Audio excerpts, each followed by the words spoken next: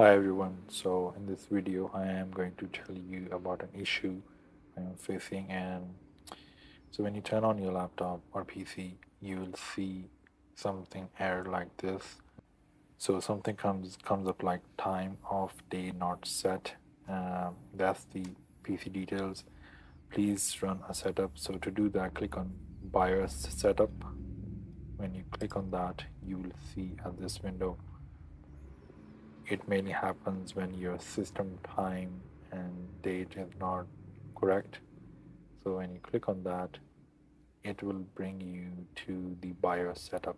So here you have to select date and time, select that, and then you have to fix the date and time according to the current date and time. Make sure it's accurate. When you do that, yeah, just make sure it's the right one.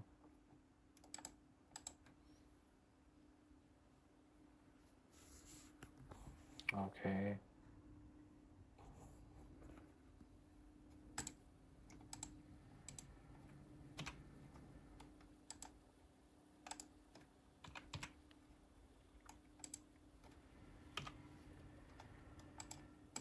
Make sure it's AM or PM, whichever. Just click on PM. After that, sometime, as you can see in the bottom here, the apply button is not visible for me to click. I'm sure it's with you as well. To fix that, you have to come into this other section, the system information or any other boot service. Uncheck that, and then you check that, and as you can see, the button is visible now. To apply, go back to the date and time, select and make sure it's all correct, and then you have to apply. Click on that, click OK, make sure it's checked, and then it's all good. Also exit this, and it's gonna bring you back to the initial setup. But what I'm gonna do after this, I'm gonna turn off this PC fully and turn back on, and I'm gonna show you that the error which was coming before is fully gone. Okay, it's bringing me back to the BitLocker. I'm going to turn this off fully. Press and hold. Oh, it's off now. Shut down fully. And now I'm going to turn it on.